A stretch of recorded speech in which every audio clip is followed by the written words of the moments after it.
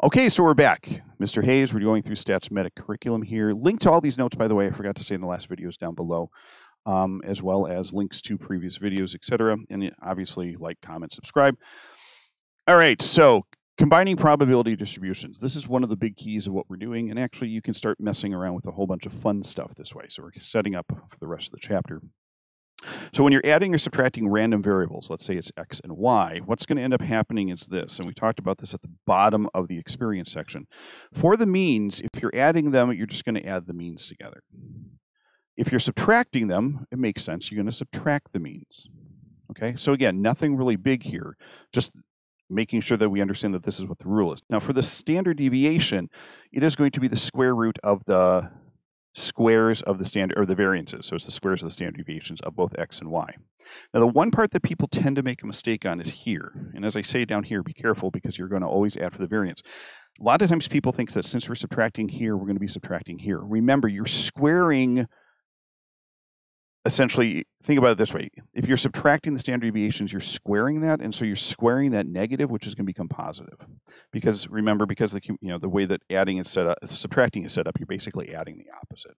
And so when you get down here, you're squaring a negative standard deviation, so it becomes positive. And then we just write it like this just for sake of ease. So when you're doing means, you do what you're doing with the variables. When you're doing standard deviations, you're always going to add the sum of the squares of the standard deviations. Okay?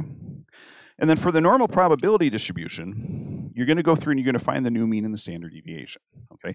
So if you're combining the new standard deviation, okay, so if you're combining the two different probability distributions, you're going to have to go through and find the new mean and the new standard deviation for that. So if you do this part, you can't forget to do this part.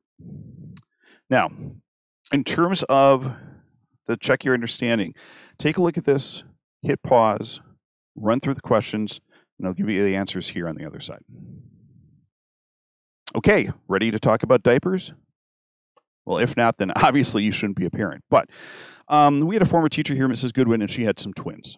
Okay, and so X is going to be the number of diapers a day for Elise in terms of diaper changes, and Y is the number of diaper changes per day for Jocelyn. So based on a few weeks of careful records, the probability distributions are as follows. So over here, for Elise, we had, this is how many diaper changes she had, between 3 and 6, and that was, she's obviously using a lot, doing 5 a day.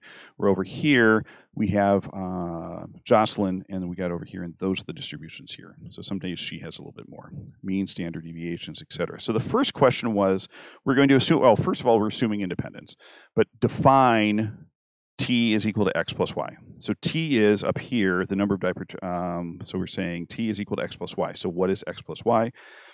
So that means that t is the total number of diaper changes between Elise and Jocelyn. So in find and interpret x, or the pi of t, or not pi of t, mean of t. So you're going to just add the two means together. I'm going to take this 5.5 diaper changes here, the 4.9 diaper changes here, and just add them together. So we get 10.4. So if we have many, many selected days, on average, the total number of diapers used, and if you want to add by Elise and Jocelyn, would be about 10.4. That's not 10.4 days. That's supposed to be diapers. I'm sorry. You guys should really find a better YouTuber. We can't, Mr. Hayes. You're our actual teacher. Okay, well, sorry. Mistakes happen. And then you're going to actually go find the standard deviation of t. Now remember, you're going to add the two, but you have to square the two standard deviations together and then take the square root out. So we're going to go ahead, you didn't see that part, square the two standard deviations and add them up, take the square root. So we get 1.295, and that interpretation means that the total number of diapers used typically in a day varies by about 1.295 diapers from the mean of 10.4 diapers. Now, a couple of things to remember. You do have to say typically varies. You use the phrase about here because this is not a precise number, and you always refer what it is varying from, the mean, and then state what the mean is. Do you have to? Only if you want full credit.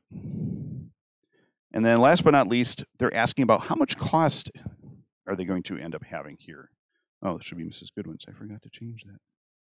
Sorry. So yeah, I modified these. These are not exactly. I put put them for my kids. You got it. So the average cost is, so you're going to go ahead just like you would do whatever the average, you normally would multiply the averages together, but you're going to scale it by whatever the price is.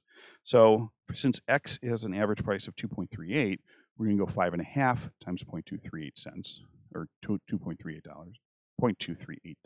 And then we're going to take 4.9 diapers times the average price of $0.2975.